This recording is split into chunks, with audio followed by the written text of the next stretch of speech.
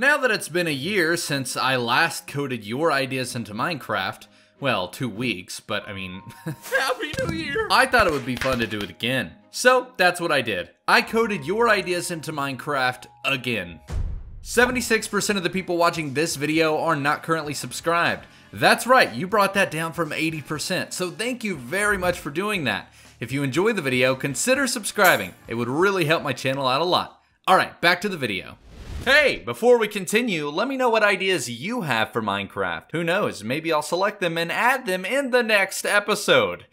Go ahead, in the comments, right down there. ALV Hawk says, mobs for the desert. What if there was a cactus creature that blended into the environment and then chased you whenever you got close? I love this idea. I mean, after all, the desert is one of the most bland biomes in all of Minecraft. So anytime we can add a new mob to the game, I am with it. Let alone add a new mob to the desert. So that is where Cactus Jack comes in. This is a new mob that would spawn exclusively in the deserts and specifically would camouflage itself around existing cactuses. Now let me give you an example of exactly what this looks like. So as you can see here, we have got ourselves a Cactus Jack, and they shoot what looks like shulker shells, but it's actually just kind of a little prickly cactus thing, you know, and it does a little bit of damage. And if you get close, if you hit it, it's kind of acting a little weird at the moment. I think it might not be working the best at the, there we go. Come on, you can do it. I believe in you.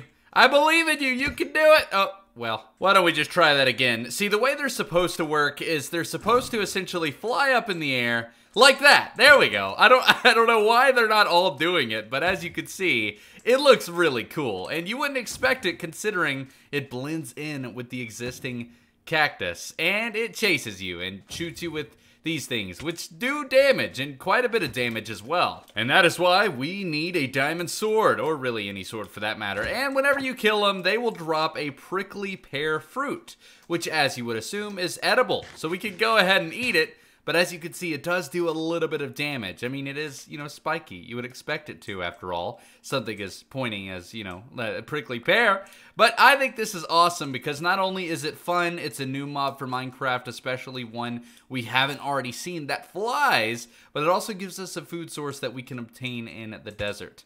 So yeah, this is awesome. Great suggestion. Lukey Boy says, bro, get this. Dyed saddles. No, wait, hang on. Dyed saddles. I mean, hey.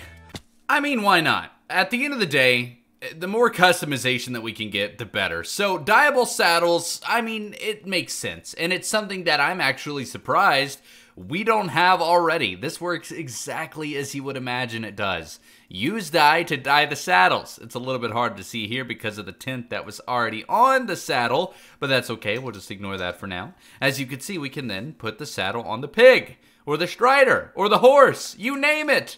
Customize your animals with dyed saddles. This is a good idea. Zalcobeck Endgame said you could add a new type of redstone component called the placer and the breaker. It would place and break blocks. Now this is more like it. What's going on? You'll have to pardon me. I'm a little hyper today. But that being said, this is the placer and this is the breaker. 2 blocks that look kind of identical, but they're different. They are very different. They are distinctively amazing in their own way. And if these 2 blocks were added into Minecraft, redstone would be changed forever. So, let me give you an example of how this could work. Now, originally, I was very, I didn't know if this would be good, because the idea of 2 redstone blocks that can break and place blocks seems a little crazy, but it's actually really, really cool. So, as you can see here, if we go ahead and just pop on down here and place these levers, you can see that with the placer, we've got a diamond block and, of course, a diamond pickaxe in the breaker. And we can place a block, as you can see here, and now it's not in there, and we are good to go. And this works, but I guess I'm gonna have to pick this up, which I guess I'm gonna need. This kind of doesn't really work for the example that I was trying to do, but there we go. We'll act like that never happened, and we can mine the diamond block. Now, it seems simple, but let me show you exactly why this would be amazing.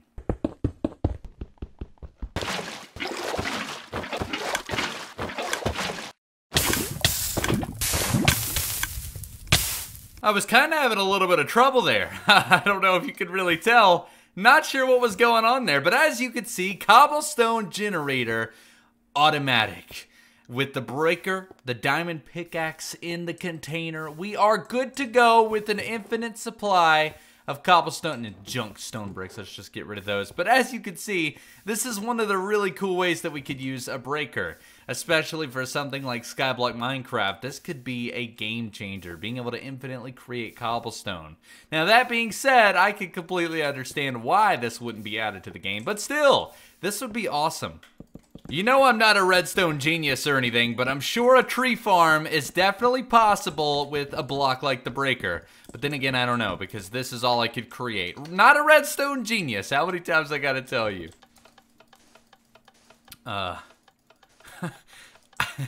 This is about the coolest thing I could come up with, and it's broken.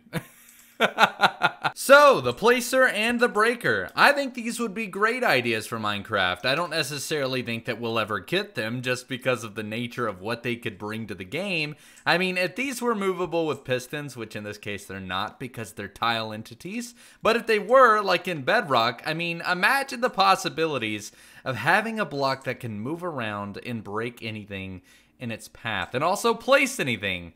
I mean, the machines would be endless. I just wish I could give you an example. But again, I'm, you know, no redstone pro, but that's okay. That's not a bad thing. I do think I want to make a video adding different redstone mechanics to Minecraft though, because at this point we've done a couple things. We even added magnets to Minecraft. If you haven't seen that yet, click the icon at the top right corner. Arya P actually suggested auto smelting, but I have a new idea for enchanting in general. So let's use this as a segue. What if Minecraft had ancient enchanted books? Enchantments that you could only obtain by adventuring in the world. They could never be obtained otherwise through the enchanting table. These would be exclusively found in loot chests in very difficult areas, like the deep dark. My friends, if you watch the Minecon live video, chances are, whenever they were showing the Warden, you saw that they actually had a structure possibly created by them, more than likely created by them, in the deep dark biome.